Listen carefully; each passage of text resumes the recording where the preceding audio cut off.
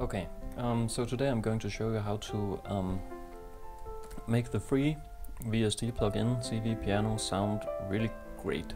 We're going to tweak a lot of the settings and make this free plugin sound really amazing. So the first thing I'm going to do is just load up CVPiano. I'm using Cubase as my VST player here. So this is what it looks like when it's loaded up at first. So the first thing we're going to do is edit, and then we're going to click down here on the release trigger, and we're going to change it to birth controller. This will remove the noise from the keys, which makes it much more enjoyable to play this piano, because the key noises are really loud and annoying with the default settings. So disable the keys by changing this to breath.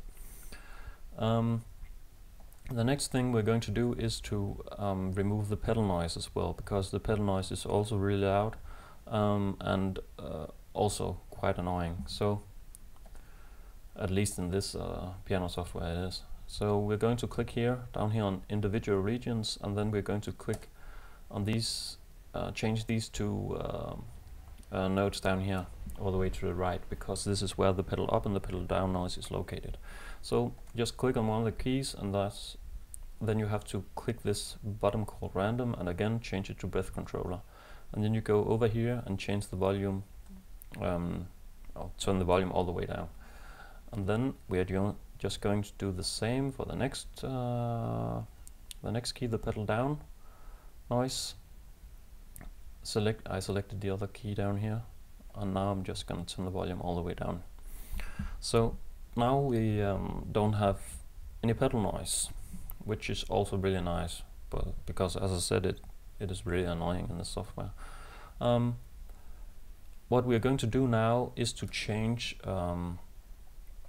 the way the keys feel when you play them. So with the standard setting, it doesn't feel like a real piano, so we're going to change them and make it feel much more like a real piano. So the first thing I'm going to do is to change the volume modulation, and under controller I'm going to select velocity. Oh, just before I do that, one important thing: you have to change this again to all regions, and then you have to click here, down here on just one of the keys to select one of them. Now that we have selected a key down here, we're going to change the controller to velocity, and we're going to change the velocity curve to linear, and then we're going to change the velocity range to high. Doing these three things makes the keys much more responsive and seem much more like a real piano.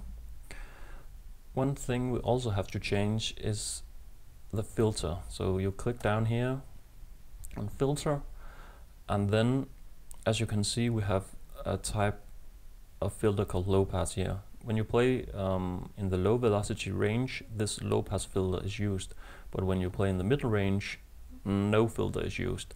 This we're going to change to low pass. So now that you play soft and you play harder,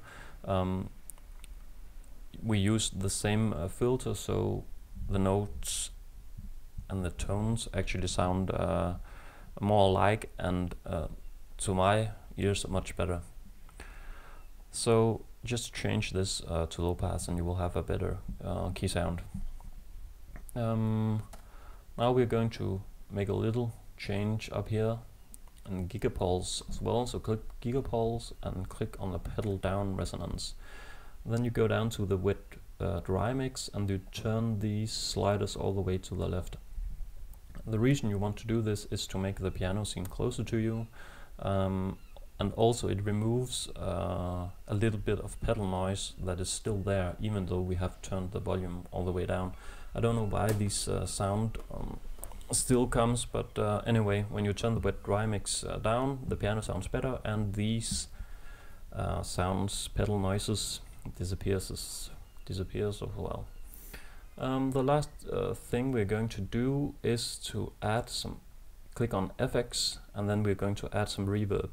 So you click on add effect and you select the top one, and then you just like turn the room size down a little, and I also like to turn the decay down a little bit. Also, I like to change this knob dry and turn it up a little bit, again to make the piano seem closer to you. Before you play, you just have to turn the overall volume down, so you click on MIDI mixer and turn the overall volume down, because we changed the velocity range, so when you play the keys they're going to be really loud if you don't change this. So turn the volume down to a fitting level. And that's basically it. So now you have a really nice sounding grand piano, and for absolutely free.